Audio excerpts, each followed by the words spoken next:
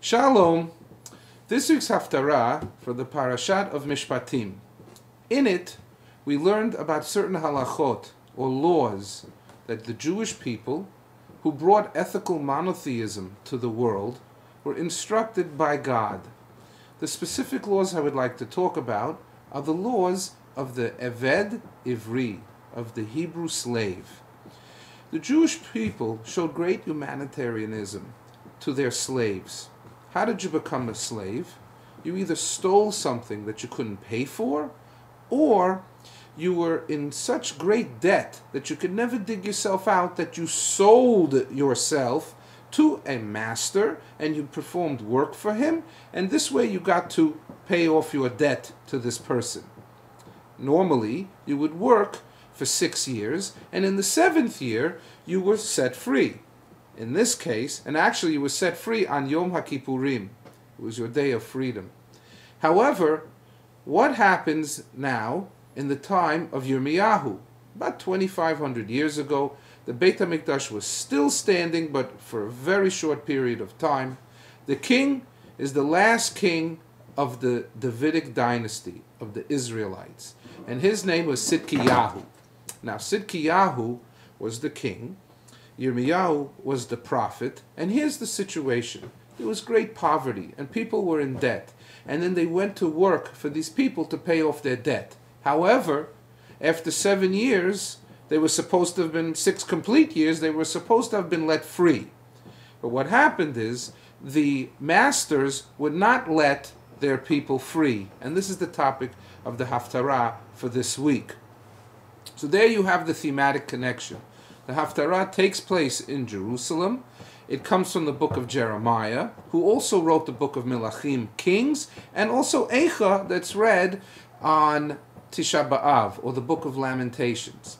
So now we understand when this happened, where this happened, and who the Navi of the Haftarah is.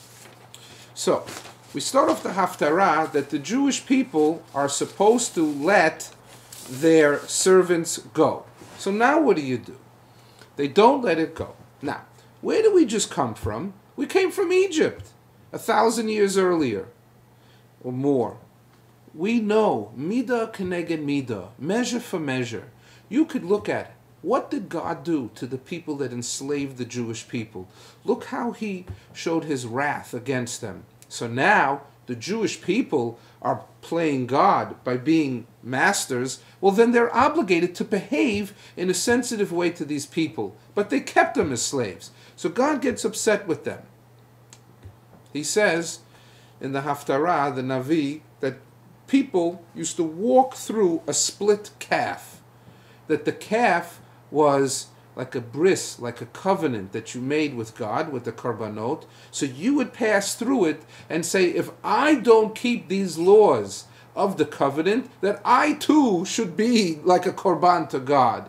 That it is a demonstration that I am committed to God and to behaving in a spiritually aligned way with God. So, the Jewish people transgress, and now God announces a punishment. He says that these people are going to suffer greatly. That the people that they were protected from while they lived in the land of Israel are now going to attack them and destroy them. However, the Babylonians are the ones that are mentioned here. And the Babylonians are the ones that are going to exile the Jewish people. Sidkiyahu, the king, is actually going to be exiled, and he will not be murdered or tortured. He will die in peace. But the Jewish people have to be very, very careful, and they should do teshuvah. They should listen to Yirmiyahu and what he said to them and what they should do. Now, in a very unusual turn with the Haftarah, it goes back a chapter. It's very unusual because we roll a scroll in one direction. Even if you read from the Treyasar, the 12 minor prophets, you always roll forward in a Haftarah. This is the only time I could recall that you roll backwards. And God says, listen, does the sun come up after the moon? Every day. So will the Mashiach come from the Davidic dynasty. The Haftarah never ends on a down note. It always ends on an up note. So what do we learn? we look like this. What did Bnei Yisrael do, and how did God respond? So God is saying, you, the people in power, the leaders, the one with money, you have to behave in a holy way.